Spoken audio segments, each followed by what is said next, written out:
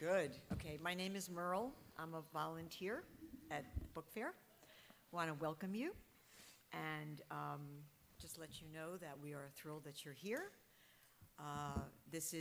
We're winding down this weekend, and thank God the sun came out, so we're very happy, very happy.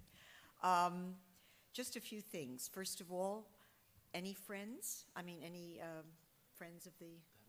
Thank you very much, friends. If anybody else wants to be a friend, you can go online and do that for the next year. There are ongoing activities throughout the year through the book fair, but this is the festival. This is the grand finale for us. We'd like to also thank our sponsors who have been very kind at supporting us. And what else?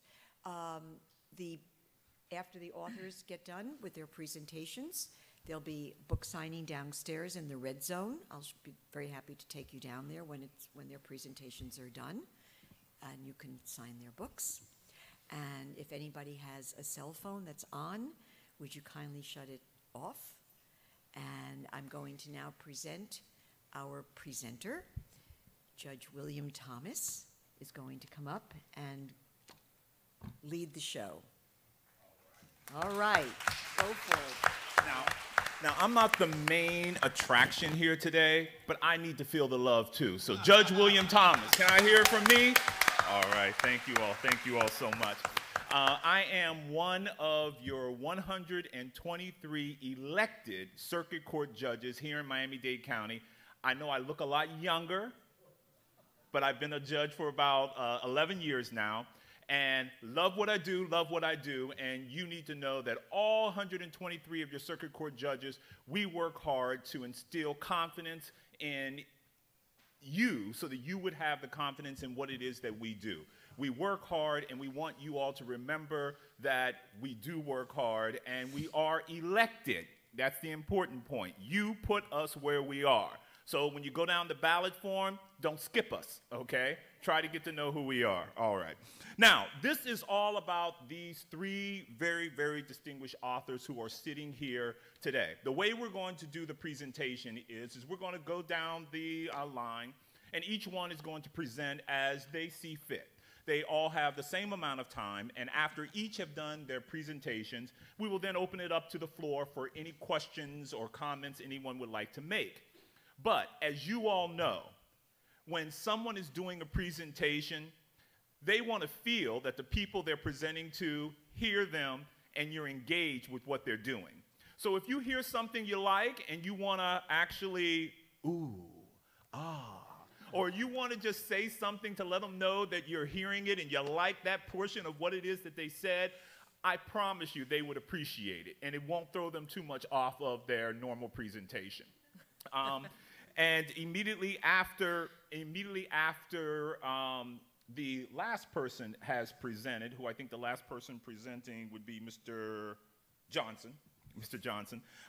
Immediately after they are done, we are encouraging you all with as much enthusiasm as you can muster to come to the microphones and ask whatever questions you want to ask and share whatever comments you want to share. That having been said, because we don't have a lot of time, let's start. We're speaking first, the first presenter speaking is Mr. Padgett Powell. And this is always the uncomfortable part because he has to sit here and listen to me tell you how great he is, okay? He has to appear to be humbled by all of the good things that I'm saying. Mr. Powell is the author of 6 novels, including the interrogative Mood and Adesto, which was a finalist for the National Book Award, and 2 collections of stories. His writings has appeared in the New Yorker, Harper's, and the Paris Review. He has received a Whiting Writers Award, the Rome Fellowship in Literature from the American Academy of Arts and Letters, and the James Tate Black Memorial Prize. Powell co-directs and teaches at MFA at FLA, the writing program of the University of Florida in Gainesville.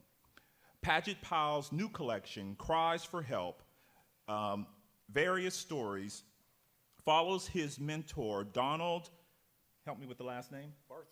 Barthelme, advice that wacky mode must break their hearts.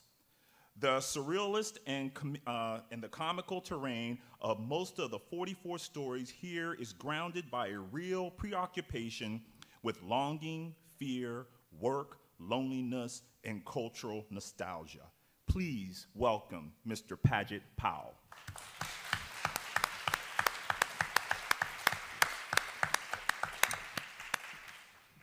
Thank you, William.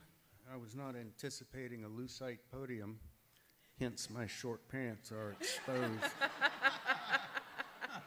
There's even a tear that I know I'm in Florida.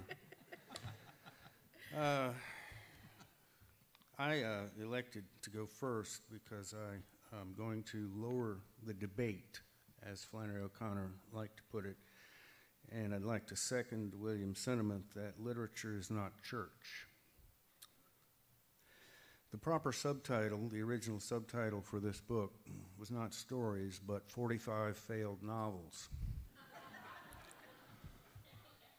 I discovered that that subtitle makes a publisher, even a new publisher, perhaps particularly a new publisher, nervous. And they threw it out at the last minute and came up with the searing substitute stories, which is fraudulent because these are not stories, properly speaking. They are failed novels, and I'm going to prove it.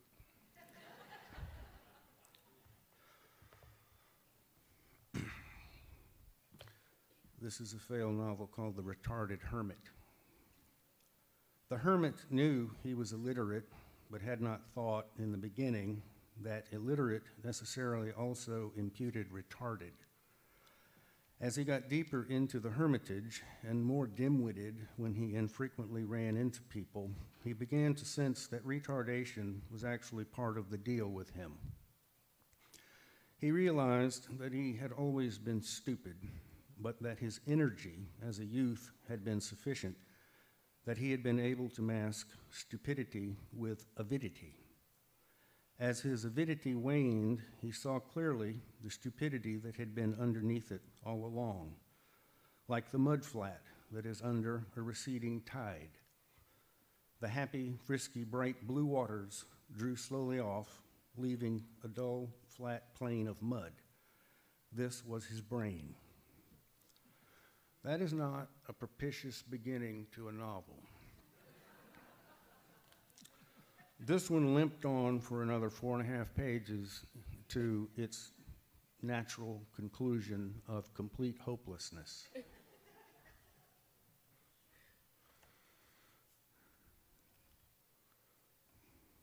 Now I'm going to read you a whole failed novel from beginning to end, provided I can find it, which for some reason always proves tricky.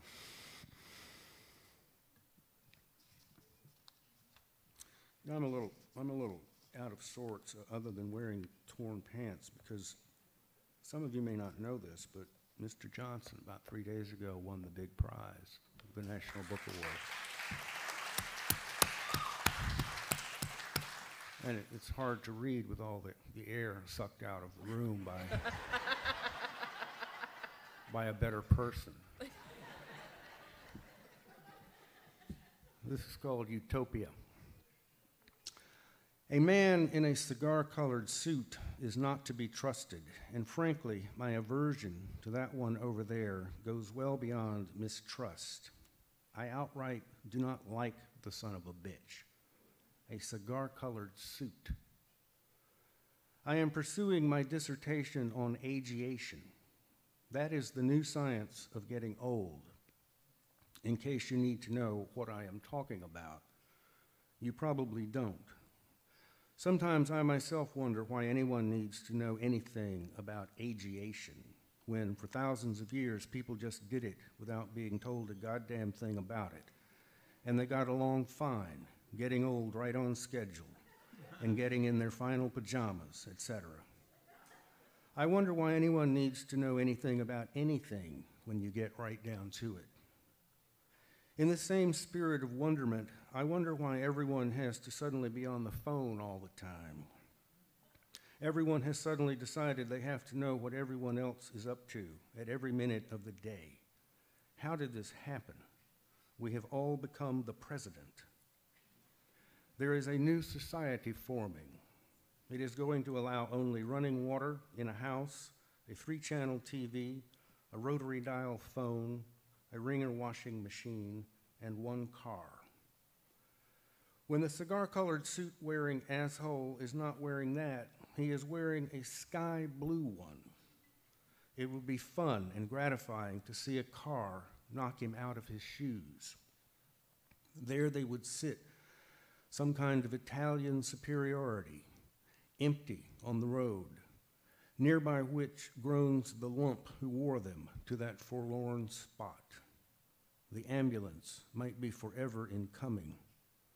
What will become of the shoes? I despise that asshole.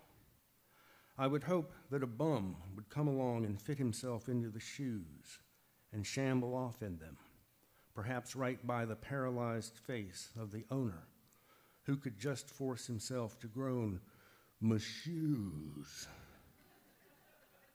"Yeah, now," the bum says, "I clickin' and clackin' down the track now." I stopped that novel right there on a up note before it had time to get characteristically maudlin. All right, this one went on a little bit. If I reach my limits, stop me. Someone just say halt, and I will.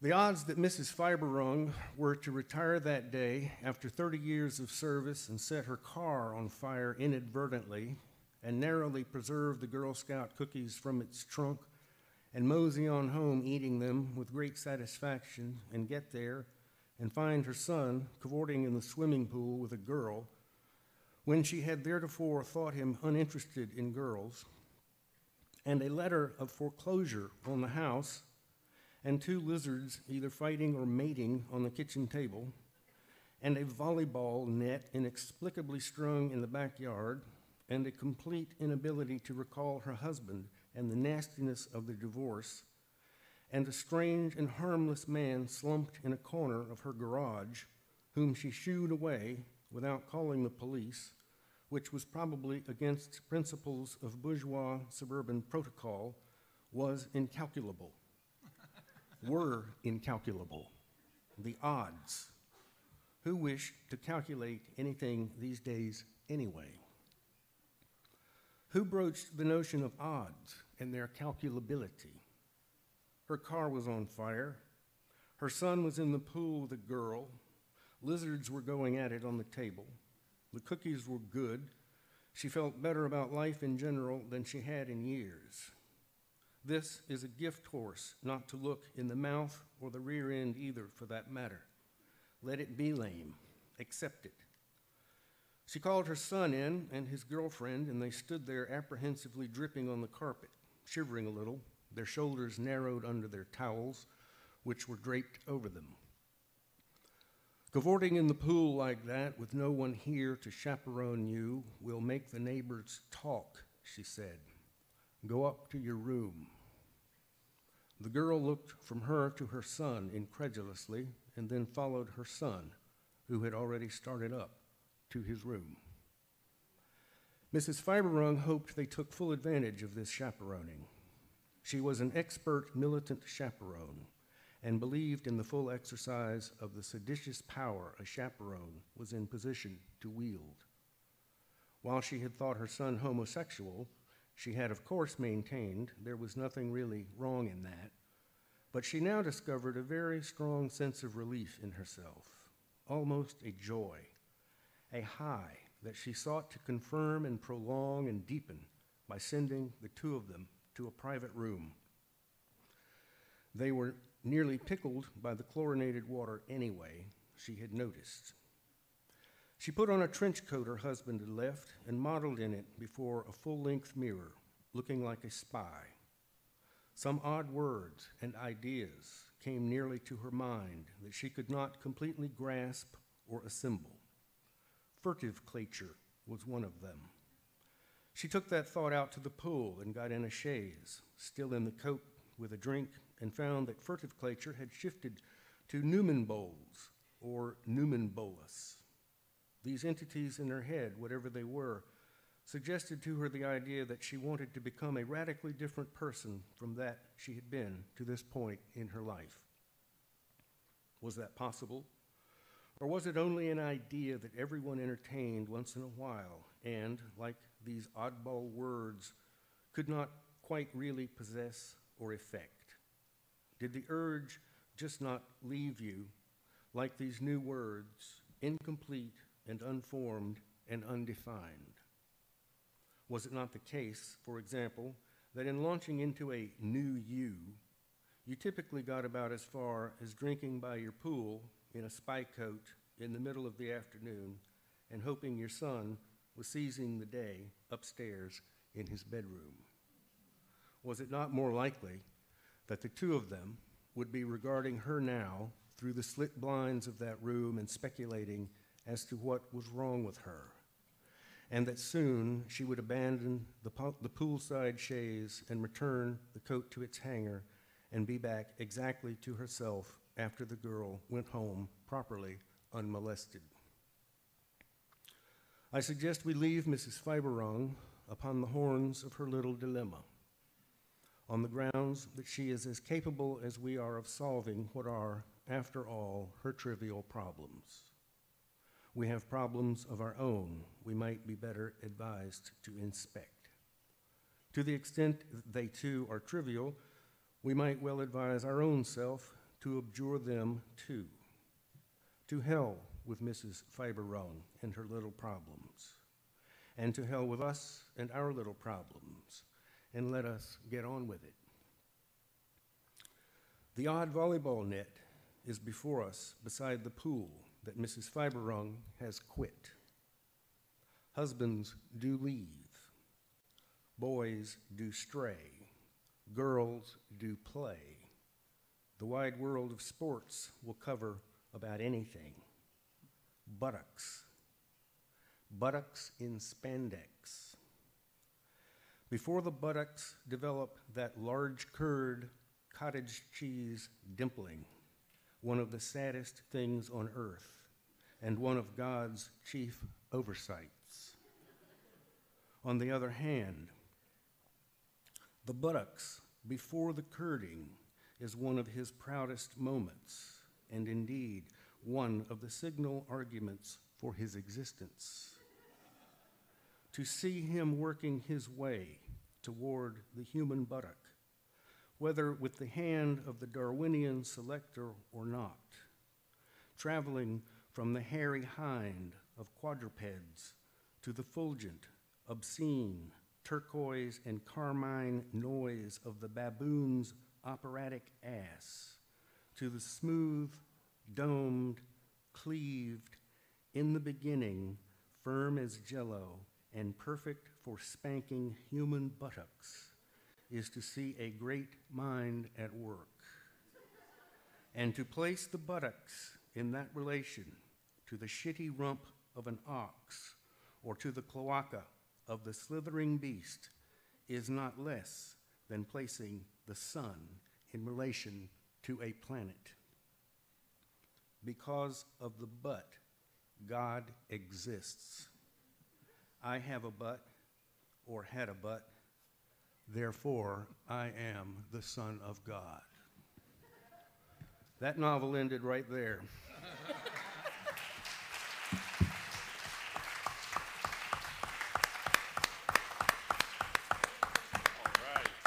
Thank you so much. And don't storm out. The books will be there. Doesn't that make you want to go and just buy? You want to know more. You want to read more. Because the personality that's associated with the words that we don't always see come right off the pages. I love that. Thank you so much, Mr. Powell. Now, we're going to hear from Kelly Link. Kelly Link is the author of Get in Trouble, Stranger Things Happen, Magic for Beginners, and Pretty Monsters. She is the co-founder of Small Beer Press. Her short stories have been published in the magazine of fantasy and science fiction, The Best American Short Stories, and prize stories. The O. Henry Awards. Link has been hailed by Michael Chabon as the most darkly playful voice in American fiction, and by Neil Gaiman, did I say it right? Gaiman, Neil Gaiman, as a national treasure. Get in Trouble, Stories from Random House, Link's eagerly awaited new collection, her first for adult readers in a decade, proves indelibly that this bewitching original writer is among the finest we have. Put your hands together, please, for Miss Kelly Link.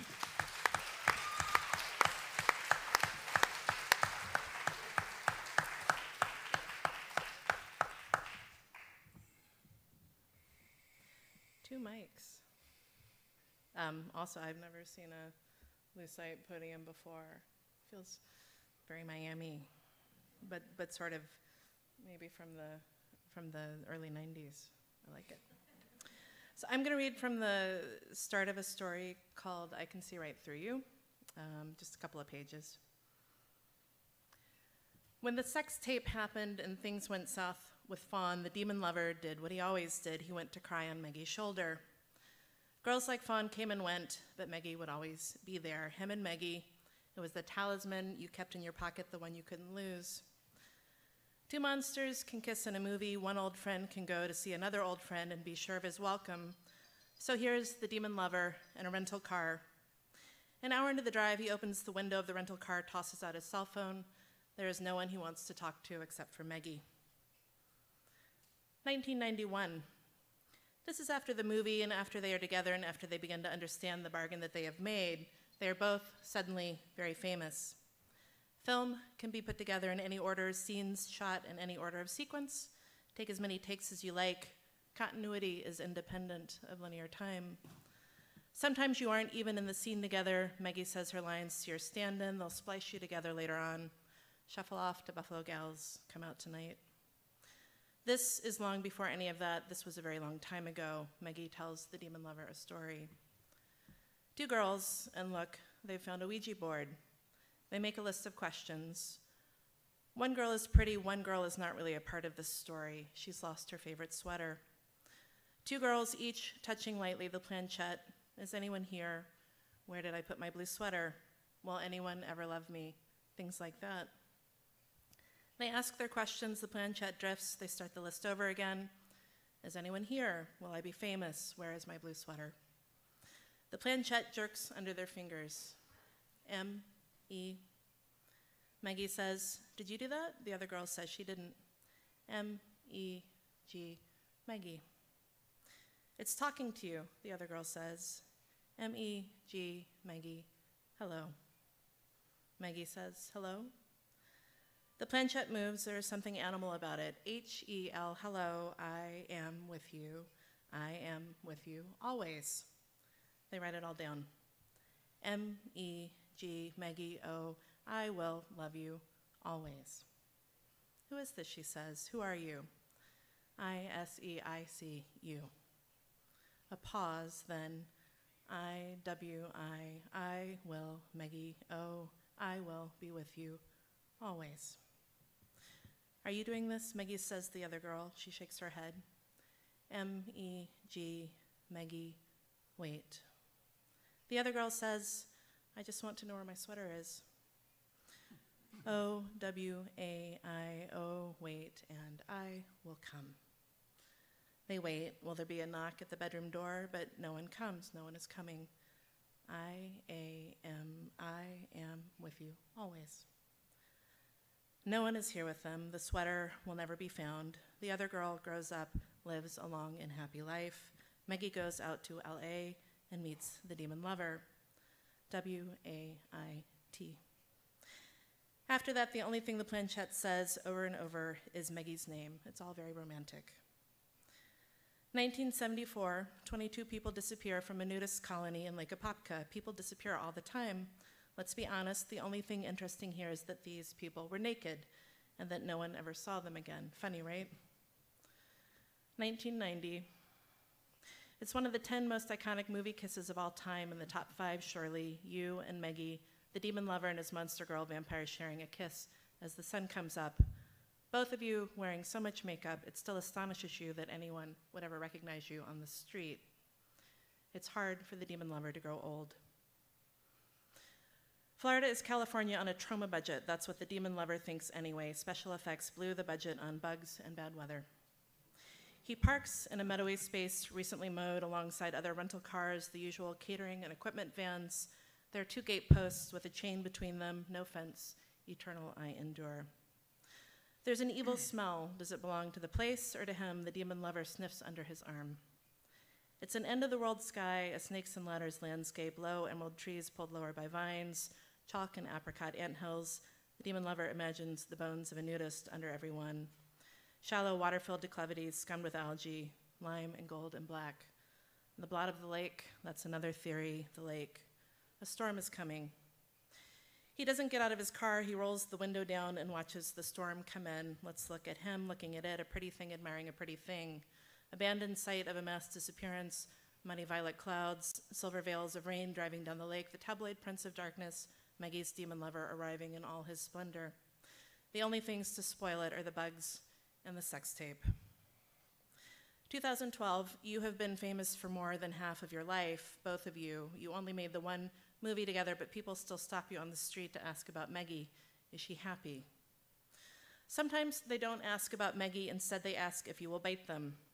Happiness, misery. If you were one, bet on it the other was on the way. That was what everyone liked to see. It was what the whole thing was about. The demon lover has a pair of gold cufflinks, those faces. Maggie gave them to him. You know the ones I mean. 2010, Maggie and the demon lover throw a Halloween party for everyone they know. They do this every Halloween. They're famous for it. Year after year, on a monkey's face, a monkey face, Maggie says, she's King Kong. The year before, half a pantomime horse. He's the demon lover. Who else? Year after year. Maggie says, I've decided to give up acting. I'm going to be a poet. Nobody cares when poets get old. Fawn says appraisingly, I hope I look half as good as you when I'm your age. Fawn, 23, a makeup artist. This year, she and the demon lover are married. Last year, they met on set. He says, I'm thinking I could get some work done on my jawline.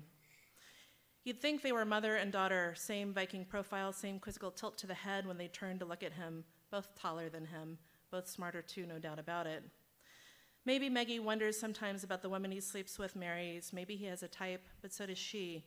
There's a guy at the Halloween party, a boy really. Maggie always has a boy, and the demon lover can always pick him out. Easy enough, even if Maggie's sly. She never introduces the lover of the moment, never even acknowledges their presence. They hang out on the edge of whatever is happening and drink or smoke and watch Maggie at the center. Sometimes they drift closer, stand near enough to Maggie that it's plain what's going on. When she leaves, they follow after. Maggie's type, the funny thing is, Maggie's lovers all look like the demon lover. More like the demon lover, he admits it, than he does. He and Maggie are both older now, but the world is full of beautiful black-haired boys and golden girls. Really, that's the problem. The role of the demon lover comes with certain obligations. Your hairline will not recede, your waistline will not expand, you are not to be photographed, threatening paparazzi, or in sweatpants, no sex tapes. Your fans will offer their necks at premieres, also at restaurants and at the bank, more than once when he is standing in front of a urinal. Ask if you will bite their wives, their daughters. They will cut themselves with a razor in front of you. The appropriate reaction is, there is no appropriate reaction. The demon lover does not always live up to his obligations. There is a sex tape, there's a girl with a piercing, there is, in the middle of some athletic sex, a comical incident involving his foreskin.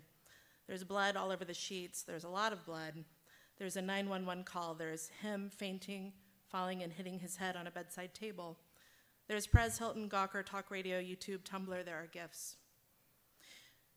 You will always be most famous for playing the lead in a series of vampire movies. The character you play is, of course, ageless, but you get older. The first time you bite a girl's neck, Maggie's neck, you're a 25-year-old actor playing a vampire who hasn't gotten a day older in 300 years. Now you're a 49-year-old actor playing the same ageless vampire. It's getting to be a little ridiculous, isn't it? But if the demon lover isn't the demon lover, then who is he? Who are you? Other projects disappoint. Your agent says, take a comic role. The trouble is, you're not very funny. You're not good at funny. The other trouble is the sex tape. Sex tapes are inherently funny. Nudity is regrettably funny. Torn foreskins are painfully funny. You didn't know she was filming it. Your agent says, That wasn't what I meant. When the sex tape happens, you say to Fawn, but what does this have to do with Meggie? This has nothing to do with Meggie, it was just some girl. It's not like there haven't been other girls. Fawn says, it has everything to do with Meggie. I can see right through you, Fawn says, less in sorrow than in anger. She probably can. And hasn't it been in the back of your mind all this time? It was Meggie right at the start. Why shouldn't it be Meggie again? And in the meantime, you could get married once in a while and never worry about whether or not it worked out. He and Meggie have managed all this time to stay friends. His marriages, his other relationships, perhaps these have only been a series of delaying actions, small rebellions. And here's the thing about his marriages, he's never managed to stay friends with his ex-wives, his exes. He and Fawn won't be friends. The demon lover and Meggie have known each other for such a long time. No one knows him like Meggie. The remains of the nudist colony at Lake Apopka promise reasonable value for ghost hunters. A dozen ruined cabins, some roofless, windows black with mildew, a crumbled stucco hall, Spanish tiles receding, cracked lip of a slop-filled pool. Between the cabins and the lake, the homely and welcome sight of half a dozen trailers. Even better, he spots a craft tent. Muck farms, mutant alligators, disappearing nudists. The demon lover killing time in the LAX airport, read up on Lake Apopka. The past is a weird place. Florida's a weird place, no news there. A demon lover should fit right in, but the ground sucks and clots at his shoes in a way that suggests he isn't welcome. The rain is directly overhead now, shouting down in spit-warm gouts. He begins to run, stumbling in the direction of the craft tent. And I will stop there. Thank you.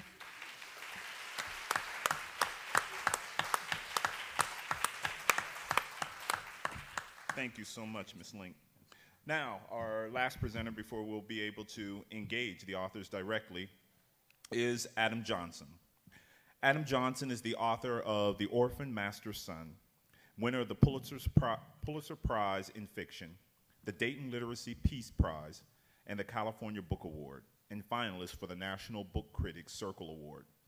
Johnson's other awards include a Guggenheim Fellowship, a Whiting Writers Award, a National Endowment for the Arts Fellowship, and a, is it Stegner?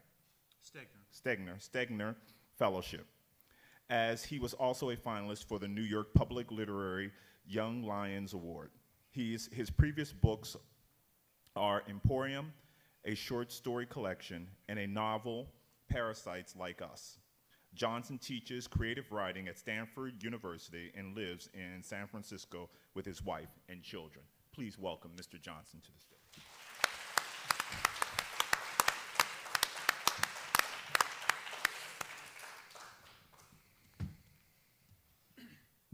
Greetings. Hello, everyone. Where's Judge Walker when we need him? How come none of my judges have been so amazing? You're right, it is a strange loose sights thing to be behind. It's a great honor to be here at the Miami Book Fair. I love this fair. The first time I came was in like 2002. Padgett, how many times have you been to this book fair? I'm a virgin. Really? Yeah, okay. Because I was a grad student at Florida State University. It's a real honor, particularly to be here with Padgett Powell, a writer I admire, a writer who influenced an entire generation of writers, and with Kelly Link, a writer I love and whose work I've taught and thrilled students with at Stanford. I'm going to read 4 pages from Deep in a Story. It won't make probably any sense to you. It's a story I haven't read from in a long time, because you'll see why.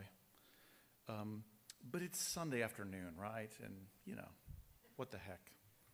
This story's called Dark Meadow. And, I don't really need to set it up. Our narrator lives in LA, and next door live 2 girls. He calls them the Tiger and the Cub. The 2 girls call him Mr. Roses because of his gardening. And Mr. Roses is attracted to the Cub. The next day, the Tiger and the Cub are having a yard sale. They sit at a table covered with household goods. The Tiger is wearing gym shorts and a jeans jacket. The Cub has on a red hand-me-down hoodie. When I approach the table, I ask, "Why aren't you guys in school?" The Cub says, "It's Saturday, Mr. Roses." This is the closest I've been to the cub. There is no single trait that makes her activate. It's not the brown ringlets or the baby fat cheeks or the exaggerated expressions. It's just the cusp she's on. I can see her face a wide-eyed, trusting openness. She directs this look to a world that is yet to reveal its dark and unapologetic nature. Part of me wants to kill the person who manages to steal this look from her, and a loathsome, unfathomable part of me thinks it's only natural to be the thief. When I let my gaze fall upon a power juicer, the tiger says, "It's like new, we never even used it." And when I look at a waffle iron, the cub forlornly lifts her eyebrows and says only, "Waffles." "Are you guys trying to save up for something?" I ask them. "Just making ends meet," the tiger says.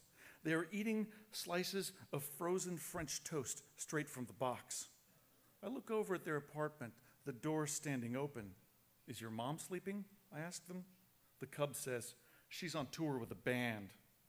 "Well, what band is this?" I ask. "We forget," the tiger says, "and we can't check mom's blog. The internet's not working." "The cable too," the cub adds. "Is your internet working?" the tiger asks. "I don't have the internet," I tell them. The tiger nods in sympathy. "Anyway," she says, "the band is going to be the next Nirvana." "Do you know when your mother's coming back?" I ask. "Are you in contact with her?" "Yeah," the tiger says. "We texted her and she texted back. She said we shouldn't worry about her, that she's just fine." The cub holds up a clock radio. $5, she says. It beams the time on the ceiling. "No thanks," I say. The sad part, the tiger says, is that our place is filled with rock memorabilia. "It's priceless," the cub says. "But we can't sell any of it," the tiger says. "Because it's priceless," the cub says. Then she adds, "My dad is a rock star." "Mine too," the tiger says. "But her dad is seriously famous, like sellout stadiums famous. He sends us a check every month, which is why we don't have to work." I look at some of their things, a bathroom scale, a pop-up Polaroid camera, a lamp. I try to remember how long it's been since I've laid eyes on their mother. "I always have to buy something at a yard sale," I tell them. "It's an addiction I have." "Well, what about a picture?" the cub asks. From behind the table, she lifts a painting of a boat upon a moonlit velvet sea. The wooden frame is hand-carved and darkly stained. It's the kind of painting you see Mexican guys selling at stoplights on Sepulveda. The tiger says, "I think it's a clipper ship." "Actually, it's a sloop," I tell her. "A Bermuda sloop, rigged to sail alone." "You a sailor?" the cub asks. "I used to sail," I say. "I haven't in a long time. But it's easy to tell the ships apart. You just look at the sails and count the masts. It goes sloop, cutter, ketch, schooner, clipper." The tiger says, "Now you have to buy it." "It's a fine painting," I say, and scratch my chin. "Probably worth more than I can afford." The girls look at one another. "Make us an offer," the tiger says. I open my wallet and look inside. I pull out those 3 $100 bills. "This is the best I can do," I tell them. After darkness falls, I sit on my small porch and read the latest National Geographic magazine.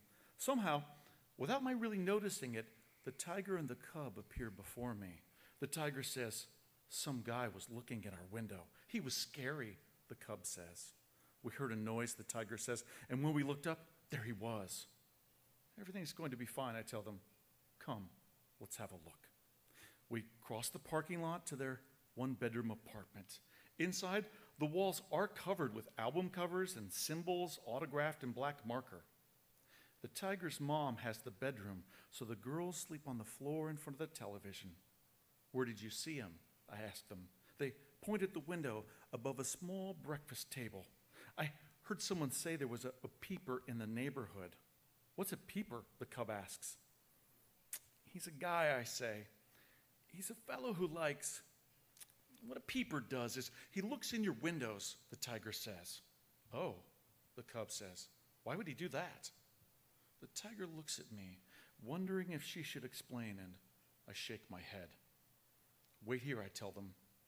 Outside, I make my way to the back of the complex, squeezing between the trash bins and dryer vents as I traverse the apartment's rear wall. Here, I cup my hands to the glass and peer inside, observing the girls the way a pervert would. When the cub looks my direction, she screams, and then the tiger screams, and then they realize it's only me. I move to inspect the bedroom window. Below the frame, the grass has been trampled, and someone has ejaculated many times onto the pink stucco. Nearing the glass, I gaze into the mother's bedroom. Here is the mattress where the tiger's mom sleeps off her hangovers, where, out cold, sheets balled, robe flopped open, she spends her days. Inside, I tell the girls that some guy just probably looked in the wrong window. Still, we hang towels over both panes. The girls are happy to have a visitor. The tiger shows me her tiger dance. The cub, too, performs for me. She begins to move about the apartment like a dolphin. Her elbows become fins. She puffs out her cheeks and holds her breath. When she lifts her head, she's breaching the surface. And when her neck lowers, she's diving deep. And she is not running through dirty laundry. She is swimming in the open ocean. In this faraway sea, alcohol doesn't exist, and neither do North Hollywood one-bedrooms. Here, men don't fuck groupies or masturbate while your mother dreams. I watch the cub swim laps around me, her limber young limbs silently circling, wholly unaware of the designs the world has drafted for her. When her eyes lift to mine, seeking my approval, I call a halt to this swimming and dancing business. I go to their fridge, which is papered with nightclub flyers. Inside I find nothing, not even milk.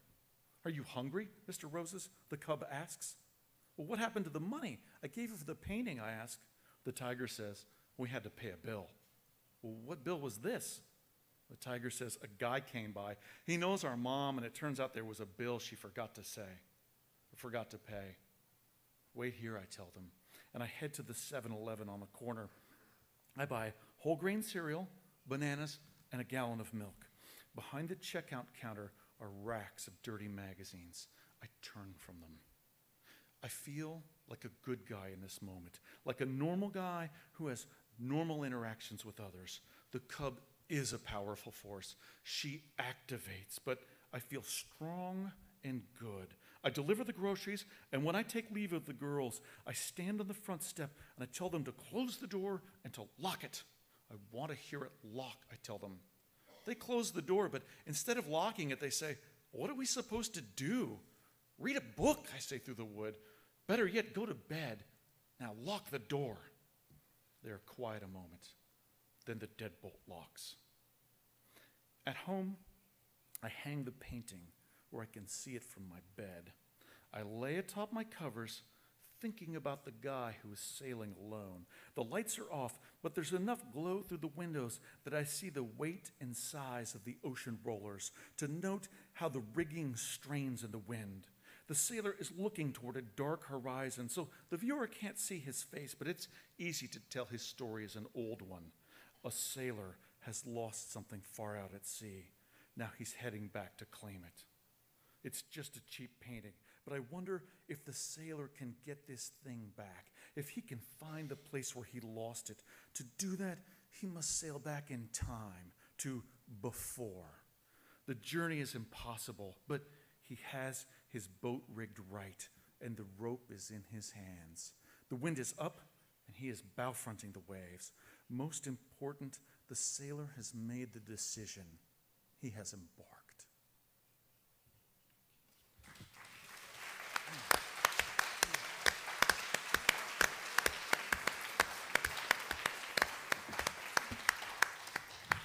All right, now what we're going to do, and hopefully we'll have a good interaction and a good exchange, is we're going to open up the floor for you all to ask whatever questions you want to ask of these fine authors, and they, of course, will answer what they choose to answer. Does anyone have any questions? If so, could you please make your way to the microphone there in the center? If not, we'll talk a little bit more about some of their passions, but we're hoping that someone here just has a burning question that they want to ask the authors that you don't mind asking in front of maybe 50 other people. Doesn't even have to be that burning. It could be more of a Yeah, there you small go. Doesn't even have to. Anybody?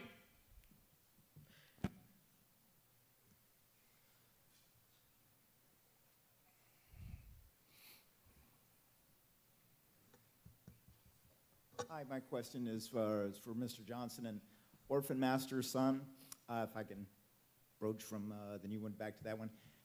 You made the main guy just, I really liked him, I really felt for him, but he was somebody who kidnapped people and killed people. When you were writing that, did you go through any drafts, or did you wonder about how I'm going to make people like him, even though he's the best guy in North Korea? I absolutely adored him, but he's vicious. Can you talk a little bit about just creating him? Well, if you started kidnapping and killing people, I would still like you. I can tell you're a very thoughtful and smart fellow. The question of likable characters, I think, is one we can, all address, perhaps. I have felt that, there are a few trends in publishing that I don't like, and one of them is the rise of the likable character. I think there has been kind of a Hollywoodization of publishing to some degree.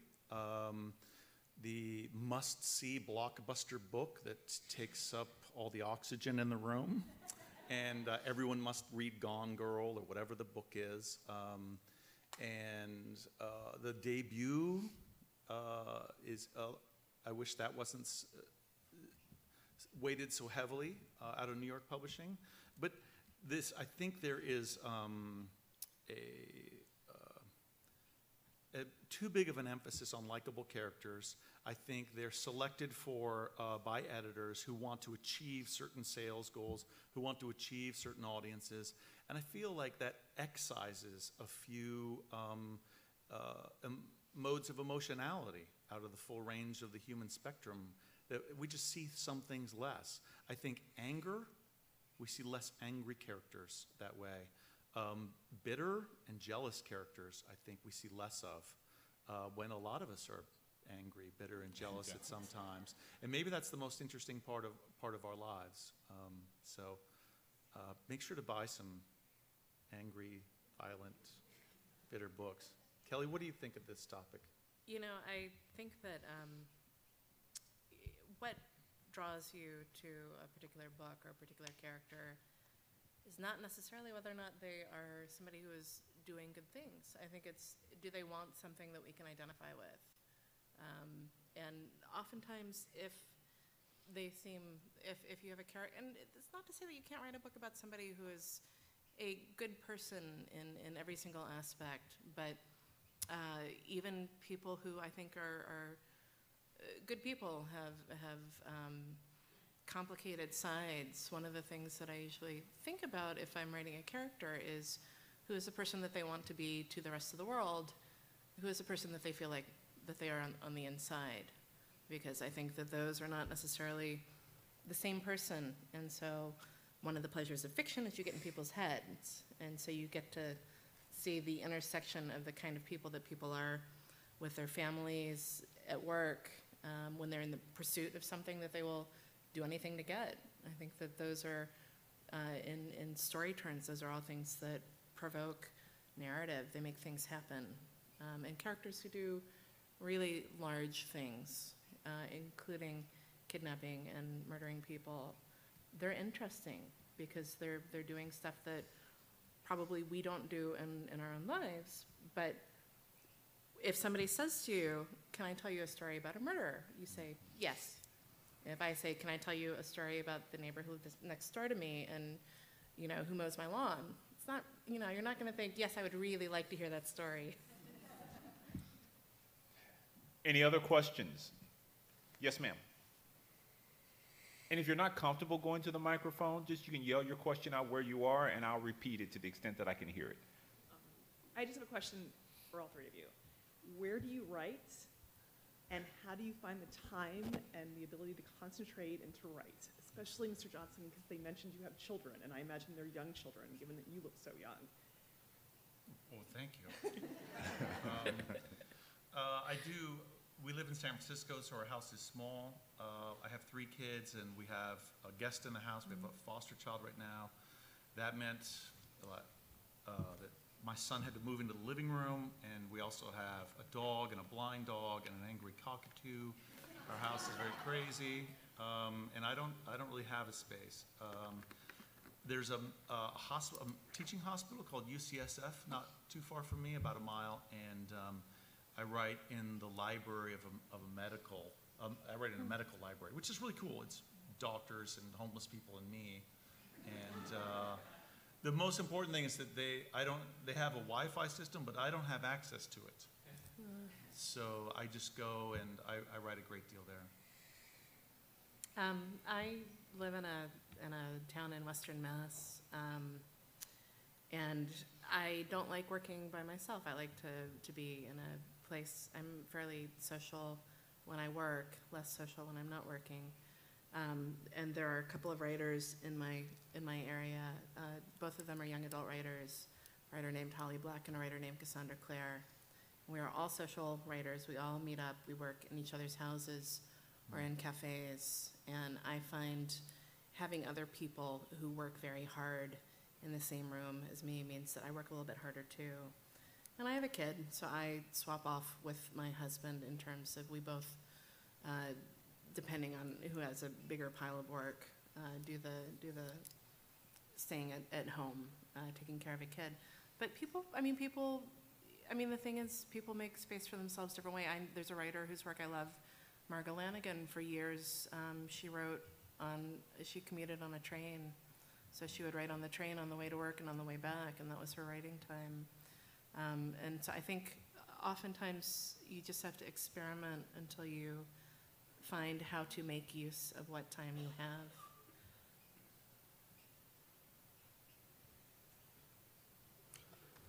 It makes me angry if we all have to answer the same question. I have children, and I murdered them, and they don't pester me anymore. The one who survived the murder was on Chicago PD last week. If you'd like to see her, she's gorgeous. The murdering was incomplete.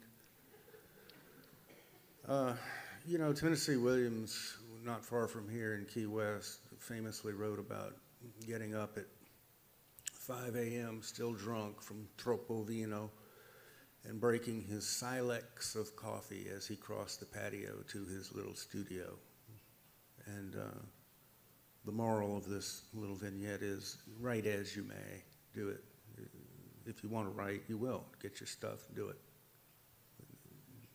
Nobody else's prescription is going to be telling for you. Forget about it.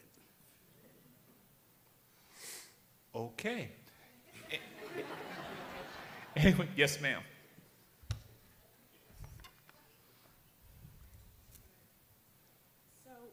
So I think all of you write in more than one genre. A couple of you write short fiction and novels. And Kelly, I think you write for both children and adults. So I'm curious about the process that you go through switching from one genre to another, or how you get the idea of what you want to write.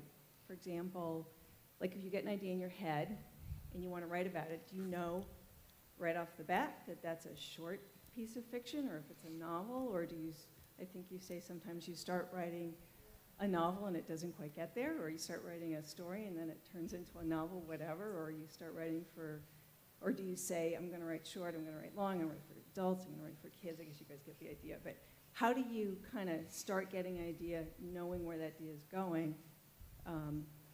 Just how do you decide? Why don't you just tell us about your kind of story novel, and we'll give our prediction. I think your question described pretty well the way you do it. Right.